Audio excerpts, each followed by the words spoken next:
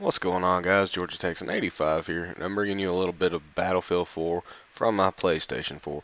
Uh, Sorry if I sound funny. I'm a little bit stopped up right now. It's that time of year, I guess, and I've got a little bit of a cold. No big deal. Yeah, I've been playing this game since Black Friday, probably.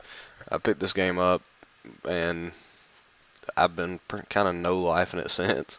And this game is a lot of fun, and it kind of confirms some of the things I thought before the release of COD Ghost and Battlefield 4 that this might actually be a better game than Call of Duty Ghost. And I hate to say it because I've always been a very strong Call of Duty supporter.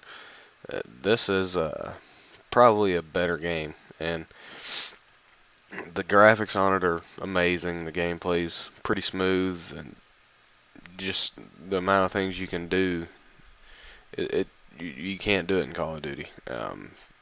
I still I'll still play Call of Duty Ghost. Don't get me wrong. I still enjoy Call of Duty, but this is a pretty amazing game, and if you look at it from improvements from the previous game to the next game, Battlefield really improved a lot compared to Battlefield 3, and Call of Duty it really it didn't. I mean, I know the game mechanics changed, and they can change a couple things, but overall they didn't improve on a lot of things.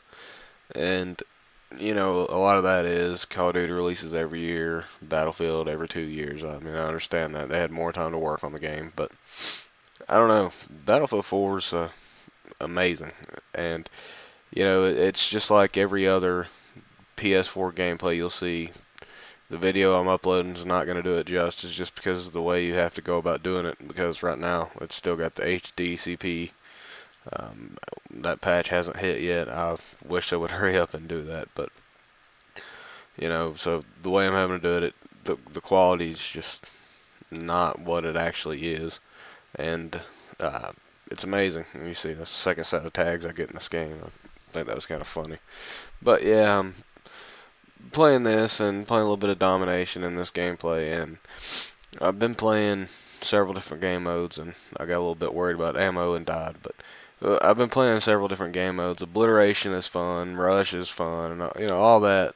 It's fun stuff. And then Conquest with a 64-man server is complete chaos, and that kind of solved one of the biggest things I didn't like about Battlefield is that sometimes there was just no action. And in the 64-man server, there's always somebody either shooting at you or somebody for you to shoot. So you know that that's a lot of fun, and uh, it's probably more fun if you're not playing by yourself. So right now I'm playing by myself on the gameplay in the background. So that's why I'm not trying to play Conquest, and I'm just playing regular domination. Plus the map's smaller, and you can run around, and I don't know. It's just more rushy, I guess. I don't know, but yeah, and the setup I'm using in this is actually fun. I'm running the FAMAS, and the FAMAS was always fun in Call of Duty. In Modern Warfare 2 it was a beast, and Black Ops it was a beast, and even in Battlefield 3 it was an okay gun. The fire rate on it is pretty high, so uh, recoil is kind of hard to manage at times. So what I'm doing, I call it my Modern Warfare 2 setup.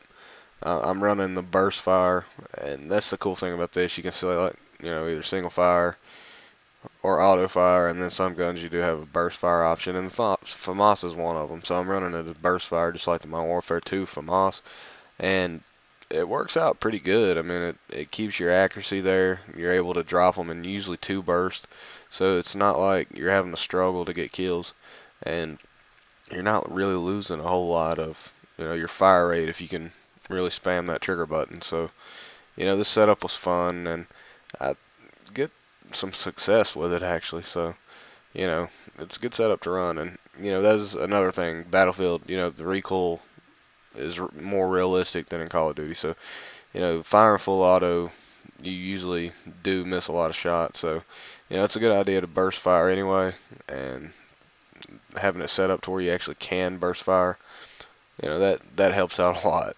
And I don't know. So if you haven't tried this game, you're really, really, really missing out. It's an amazing game. Um, it's, it's probably, I hate to say it, but it is probably a better game than Call of Duty Ghost at this moment in time. Some of that might be just the newness of it, since I've been playing Call of Duty Ghost since it released and just started on Battlefield 4. But I plan on uploading both Ghost and Battlefield 4 pretty regularly to my channel.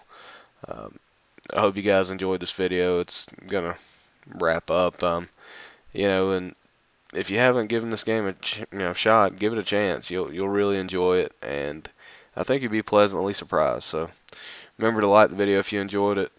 Leave a comment. If you haven't yet, please do subscribe. This is Georgia Texan 85, and I'm out.